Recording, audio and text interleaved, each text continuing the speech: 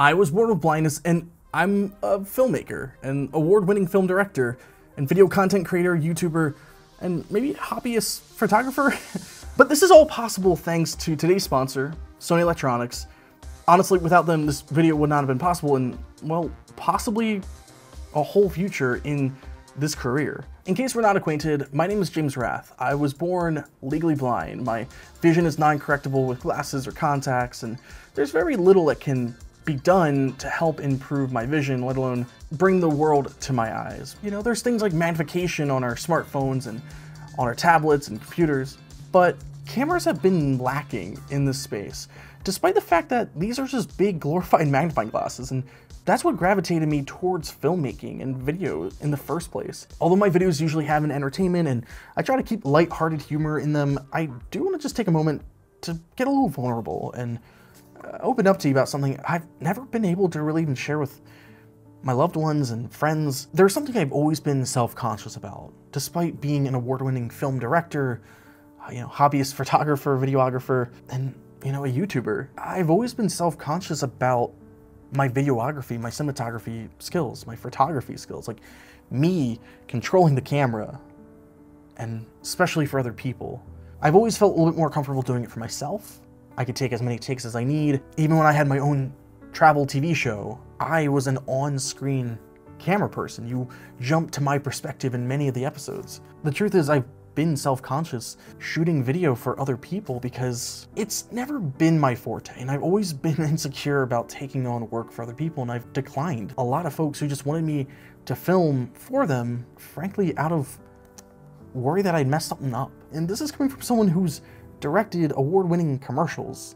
There it is. Okay, got that off my chest. Again, as I mentioned before, despite these things just being big old glorified magnifying glasses, a lot of camera companies have not been catering to people who, well, could benefit from seeing the world through a big old glorified magnifying glass. Luckily, Sony has heard those cries that I've been making on Twitter for years now, and Sony's the first camera company that is actually doing something about that. So we're here at the Brandywine Zoo in Wilmington, Delaware. This is a notably small zoo, but this is actually kind of special and near and dear to my heart because I grew up coming to the zoo, whether it was from field trips or from doing a blind camp in the summertime, and it was an annual trip we'd make. Looking at a viewfinder, I can't read the menus. I can barely make out a blurry viewfinder or composition, but it's usually just enough to set my composition.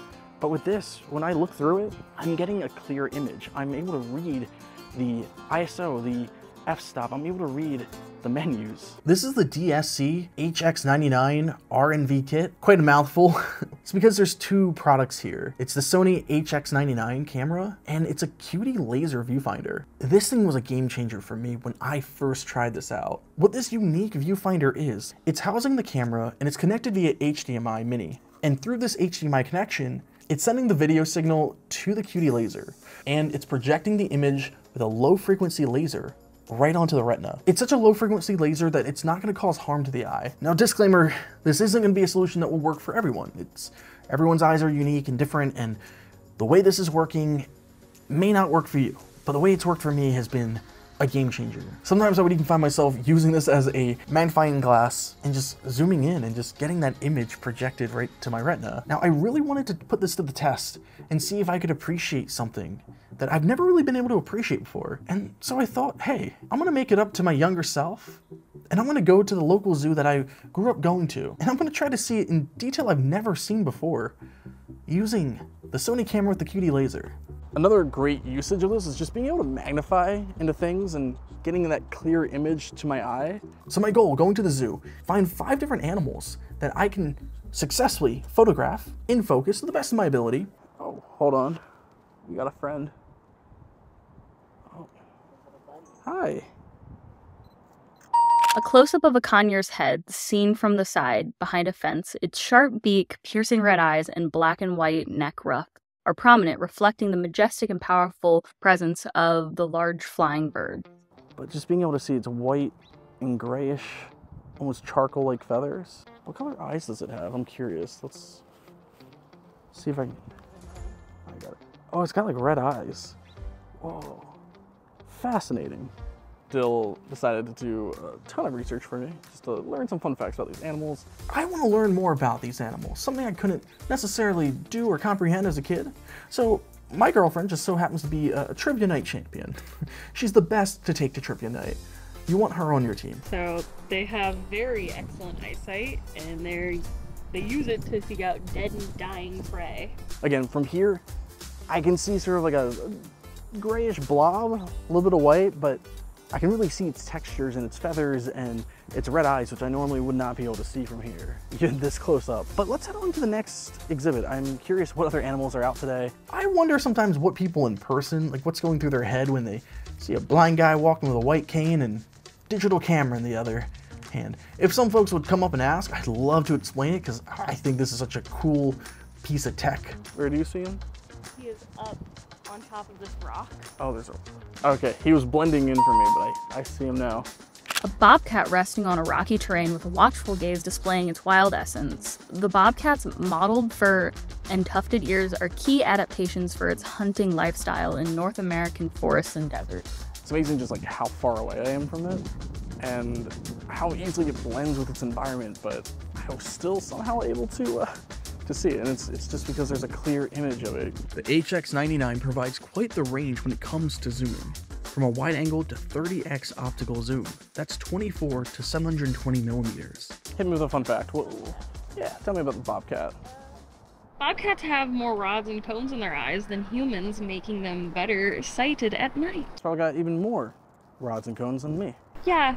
You have normal amounts of rods and cones. Oh, I do? Yeah. Although this is amazing and honestly some groundbreaking technology, Sony has also been considering just traditional accessibility features that the blind and low vision community have come to love, like a screen reader and zoom functionality that is rolling out to their higher end cameras. The Sony Alpha ZV-E1 screen reader can be enabled from the accessibility settings and allows you to set a desired speed for the speech when navigating menus.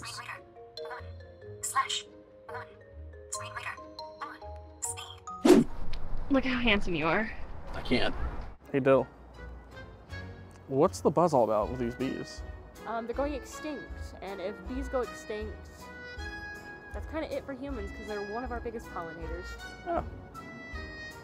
Well, here I was worried about the sun exploding in like 50 billion years or something like that. So as we were reaching the red panda, something that I really wanted to see, unfortunately, it was a bit crowded.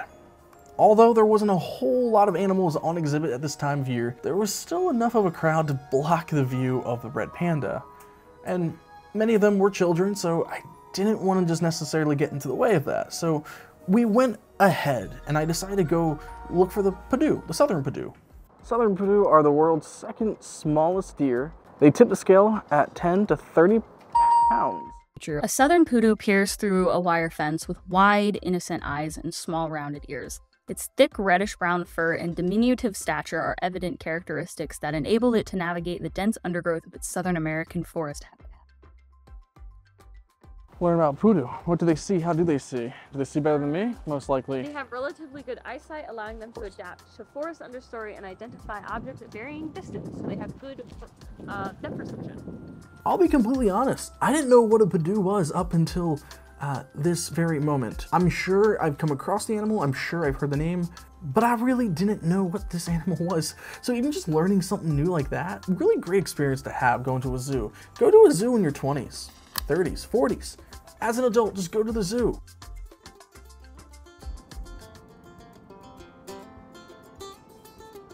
It's so cool seeing their idle animations. A young brown goat with a white patch is sitting comfortably on a concrete slab, looking content with a slight grin on its face, an image capturing the docile and gentle nature.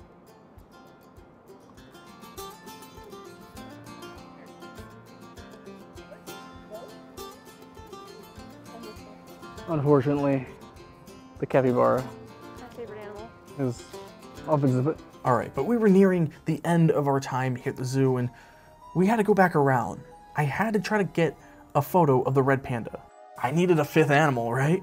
As we reached the exhibit though, it's still fairly crowded, but people were starting to disperse, and I photographed the red panda.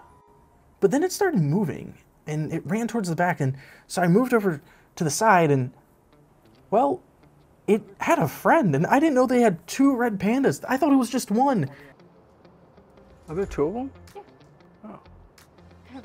front of you. Oh yeah, I know. I just saw the face of the other one. So, I got these two red pandas that are just like interacting and cuddling each other and... Two red pandas in a tender moment. One panda is lying down with eyes closed while the other is resting its chin on the first, showcasing the social aspect of these creatures often seen in pairs or small groups. We got the red panda. I know I definitely got a little vulnerable with you today about my experience with cameras and filming, and especially when it came to filming for other people, but I feel more confident than ever, especially as a videographer, a content creator with low vision, with legal blindness, with a form of blindness. I'm very happy and optimistic about the future of photography and videography, and just cameras in general for the blind and low vision community because of Sony Electronics.